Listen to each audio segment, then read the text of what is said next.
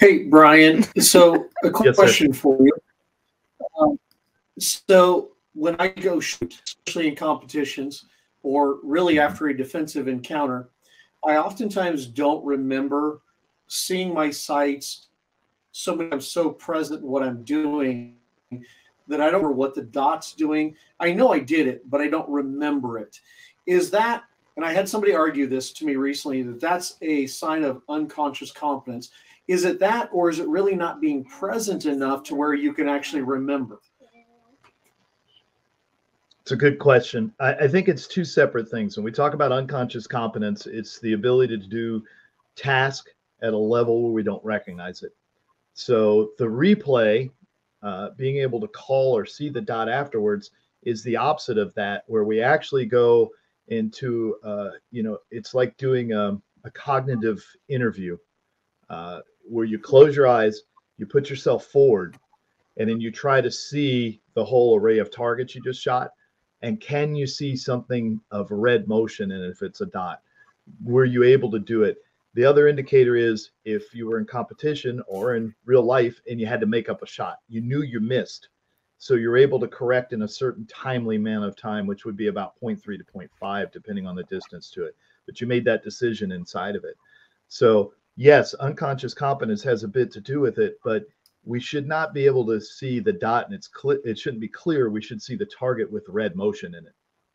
And it was good enough as long as I can close my eyes and say I saw something good enough. And I'm going to tell you, I ask a lot of people what they saw. And much like a very young child, they smile at me like this. And they say nothing. I didn't see anything. And I think that's part of the problem. We saw it in law enforcement that, officer involved shootings. Did you see your front sight? No. But if we can take them back to the event cognitively with an interview and say, all right, what did it smell like? What did it feel like? When you were truly present, what did you see? And they will be able to describe this. So I'd say that while you were very unconsciously competent, you need to try your visualization afterwards a little differently and put yourself as present to the feeling and the array of targets and just watch it as a tape instead of looking for something specific. See what your mind plays back. And if that's good enough, then you're fine. If it's not, you'll know right away. Open it up to the vast majority of senses instead of just the visual plane, maybe to the olfactory, to everything else, and then that replays it correctly. Okay. That's been a real curiosity to me, and that's a fantastic answer. Thank you for that. You're welcome. Well, it's a different part of the brain that can replay these things. That's where PTSD comes from, is that we store a traumatic event and then we replay it in real time constantly. So there's no power over it. It constantly crushes us.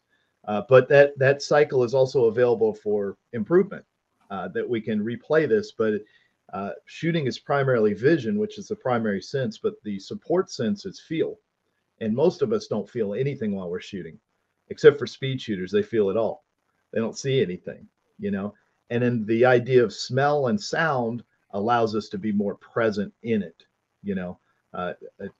Taste doesn't really work, but sometimes I can taste the horrible gunpowders that are being dug out of bunkers to shoot on ranges right now. So it puts me present and it allows that part of the brain that's much better at recording this to play it.